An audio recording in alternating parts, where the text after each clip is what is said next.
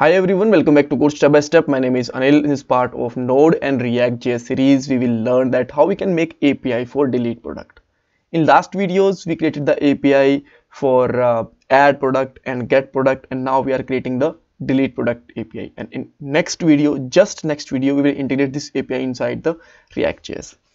Alright, so let's start with the points of this video. First of all, we need a route for API, then we will get the product ID from parameter in API URL, and then we will delete the product from database. We will test our API with a postman, and this is my Instagram account, and please don't forget to subscribe my channel also. Right, so let's get back to the code and create a route. So let me add here app.delete route, and it have two parameters, we know that. So first one will be the URL, which is product, and as we are just getting the ID from the param, so we have to add here ID param also. And in second parameter, we know that it have a callback function. So let me add here callback function, and it have the two parameters. First one is request, second one is response. So let's send a temporary response here, response.send. And what we can send here, so let's say I'm just sending here working for a moment, right? And now let's test that this is working fine or not. So let me open here a new tab in Postman, select a delete method, localhost, our node.js port is 500, then product, and then ID. So let's say I'm sending here 40, which is a product ID, and this is actually gonna hang or something else. Now you can see that we are getting here working result. So this is coming from the static response. That is fine, there is no issue. So now I want to just access this ID. This is 40 ID because we are sending it as a parameter inside our you can see that code. How we can access it? To check in and verify it, what we can do here, we can simply send here request dot params. Right, and with that you will find that we are okay. Why this is getting hang again and again, I'm not sure. Now you can see that we are getting here 40 ID. So now let's try to send here one actual ID. So we have a last fifth product, which is 1+9 mobile. So let's send this ID here, and if I'm trying to access it, now you can see that we are able to access it inside our response also. So now we have to delete this product. So how we can do it? For that we have a very simple method.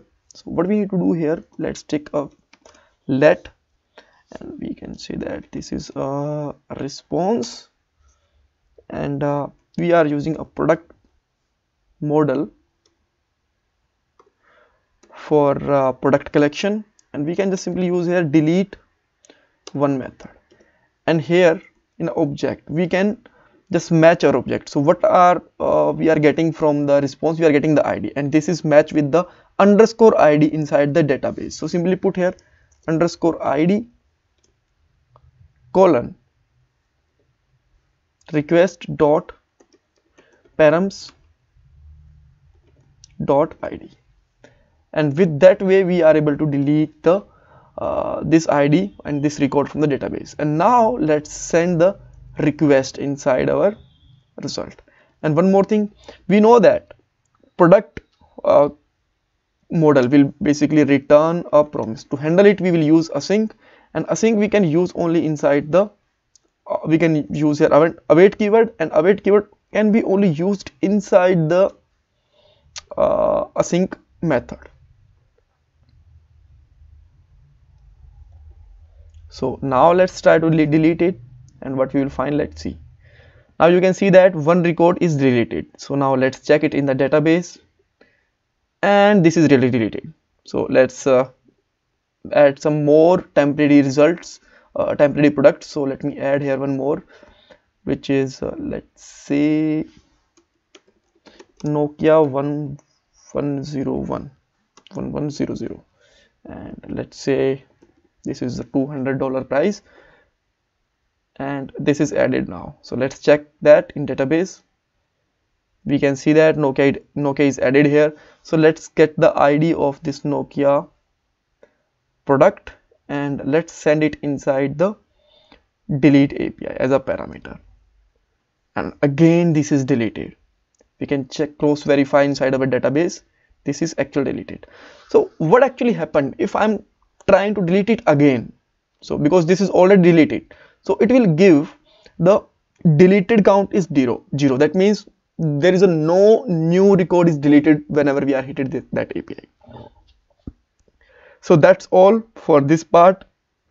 If you have any kind of question, any kind of query, you can ask me in the comment box, and please don't forget to subscribe my channel, like this video, and you can follow me on Instagram. Link is given in the description box. Thank you so much.